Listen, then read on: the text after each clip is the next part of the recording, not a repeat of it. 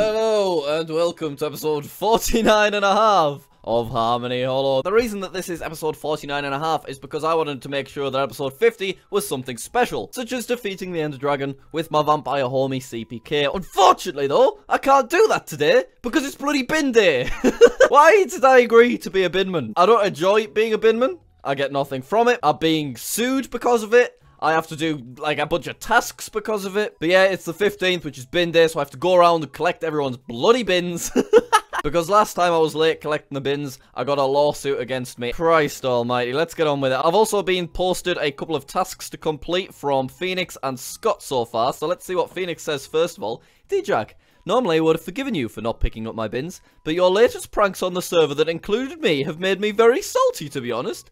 The tasks I have for you are 1 vampirism book, 64 full blood bottles. You can forget that. Yeah, the vampire book, sure thing. 64 blood bottles. No way, Jose. Right, what's our next task? This one's from Dang himself, who, by the way, I'm very mad about after seeing what he did in his latest episode, but I'll get to that shortly. Task 1. You aren't allowed to tamper with any current or future garlic diffusers placed in my property. Task 2. I'm always running out of leather. Get me 30 leather, please. Well, the task 2, fair enough. But hang on Scott! If you don't know, in Scott's latest episode, sorry, let me use his proper name. In Dang's latest episode, he broke into the secret vampire headquarters. Hang on, we may as well start collecting the bins while I'm moaning on. Not only did he break into the secret vampire base, he also messed with it. I think he took a laptop and he put it at a shop at Spawn. He did all kinds of things that I'm really not happy about. Look at that, I've been hit with another garlic diffuser. And what else did he do? Oh yeah, he called me simple. Wait. Insert clip, Jack. Now,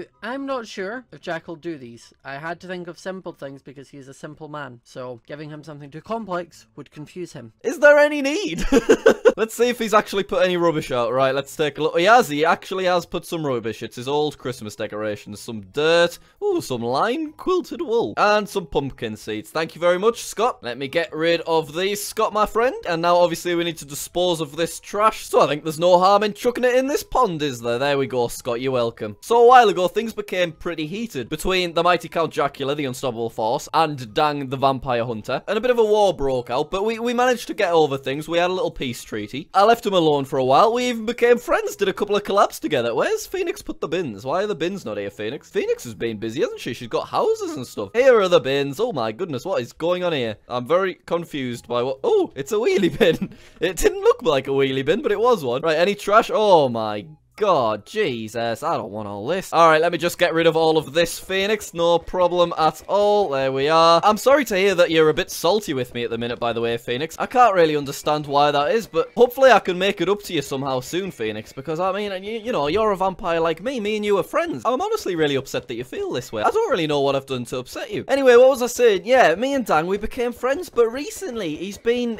just used little comments in his videos are just starting to rub us up the wrong way, you know what I mean? And then he breaks into the vampire lair. I haven't even attempted to find his new secret vampire hunter lair because he asked me not to, and I respect his wishes. But him breaking into my secret base and causing a ruckus in there, that is the snowball that broke the horse's back. I'm not happy about it, and I'll say this now. The war is 100% back on. Anyway, Phoenix, let me collect the rest of the rubbish. There we are. Ooh, I'll take the saplings. I like saplings. Oh, look at all of the saplings that have grown since the last episode. This is beautiful. Let me get these saplings placed down as well. Oh, it's hot and spicy. Unfortunately, Becky Isabel is currently online, so I can't actually sleep the night away, which is a bit of a shame. Oh, she is streaming though, so we shall say hello. Drop off those blood bottles. Drop off this wood. So obviously at the minute, I'm pretty annoyed at Scott, and I'm definitely prepared to kick off. So if you've got any prank suggestions for our friend Dang, then post them in the comments down below, and I'm sure we can cause some trouble. Nicola, I'm sorry about throwing snowballs at your horses. To be honest, I was mad at Scott, and it was wrong of me to take it out on your horse. In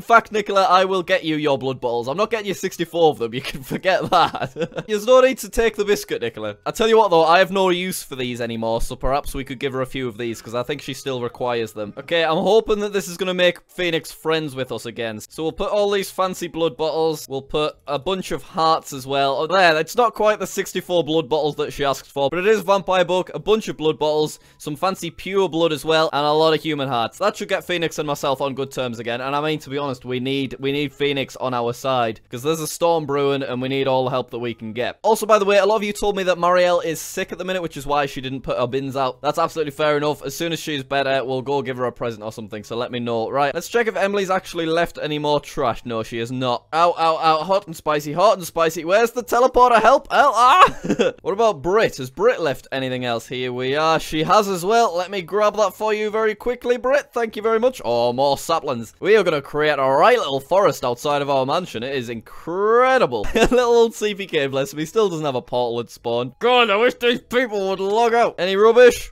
No rubbish. Excellent. We're not going to get sued today. Excellent. We are not going to get sued again. We've collected all outstanding trash. Let me just throw everything that we don't need in the river. I've completed Nicola's tasks. That is great. I have not yet completed Scott's tasks, though. I'm sure you guys will give me some ideas on how exactly we shall complete these tasks with our own special twist. So Scott reckons that me breaking his garlic diffusers means that I'm the one in the wrong rather than him, and means that it's okay for him to go into our vampire base and like mess it up and stuff. But it's a garlic diffuser. I can't pop by his house without getting slapped with a bunch of negative potion effects like weakness and slowness. That's not nice, Scott. That is not being a very neighbourly neighbour. So I think it's within my rights to get rid of his garlic diffusers. Particularly when there isn't anything in the mods that I can place down that harms him when he comes to my house. He probably grinds my gears, does Scott, I tell you that.